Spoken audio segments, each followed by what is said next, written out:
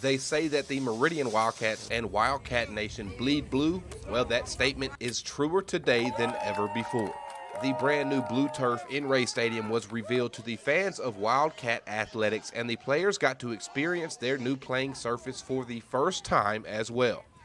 Senior linebacker Dane Hill expressed how he feels about the new look of Ray Stadium.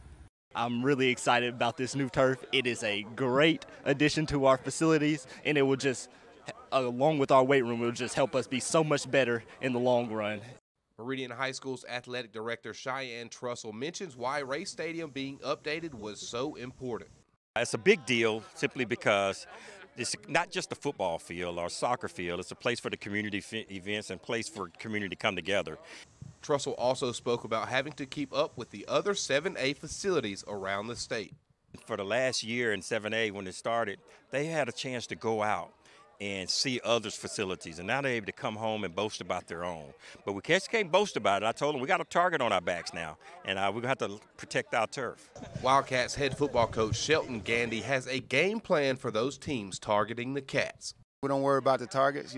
Like Doc said, we're going to protect the turf, take them one game at a time. The Wildcat Nation and the current Wildcats were really impressed with the new blue turf. It is true that they bleed blue here at Meridian High School.